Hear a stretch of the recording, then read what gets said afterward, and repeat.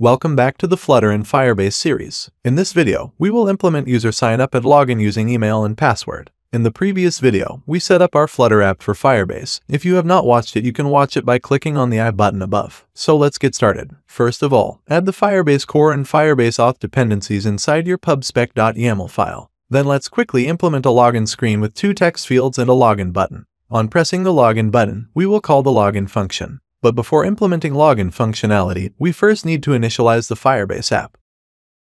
Then by using the Firebase auth instance, we will have to call the sign-in with email and password function which accepts the user email and password. Before performing the login, we will check if the email is not empty and the password length is greater than 6. The password must be greater than or equal to 6, otherwise Firebase will throw error on logging in and signing up. Before testing the login, make sure to pass the email and password text editing controller to their relevant text fields. Now let's try to log in. We got a Firebase app not initialized exception. Stop the app and rerun it to properly initialize the app. And again try to log in. This time we got another exception which is an operation not allowed. This is because we will have to enable the email and password authentication on Firebase. Open your Firebase console and under Build, open the Authentication tab and enable the email password authentication. Again try to log in. This is the user not found exception. This is because this user does not exist in Firebase since we did not sign up the user. Let's quickly create another button at the bottom to sign up the user. On pressing this button, we will call create user with email and password to sign up the user. Enter the email and password and click the sign up button.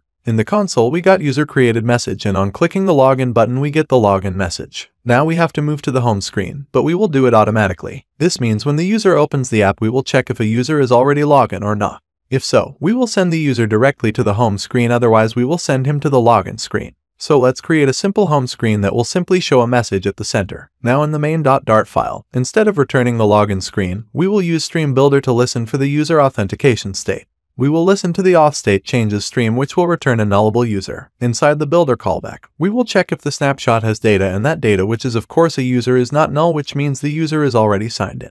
So we will return the home screen. Also, if the connection state of the snapshot is waiting, that means the app is checking if a user is logged in or not. In that case, we will return a loading indicator. If both of these cases get rejected, that means the connection is not waiting and the user is not logged in, so we will send the user to the login screen. Before testing our final version, let's first add a logout button at the home screen to log the user out of the app. Now restart the app and log in. The user will automatically send to the home screen as soon as it successfully logged in. And same for the logout, which will send the user back to the login screen. And make sure hit the subscribe button to get next video.